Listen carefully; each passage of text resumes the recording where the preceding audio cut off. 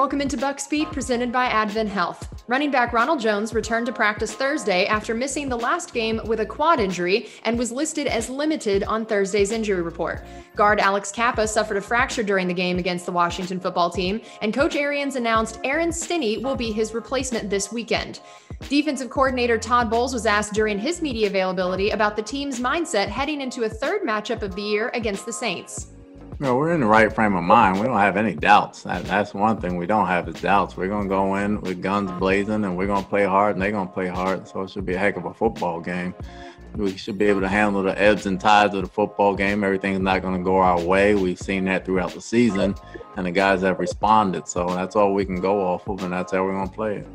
The Bucs face the Saints in New Orleans Sunday night at 6:40. That's going to do it for us on Bucs Beat. We'll see you next time.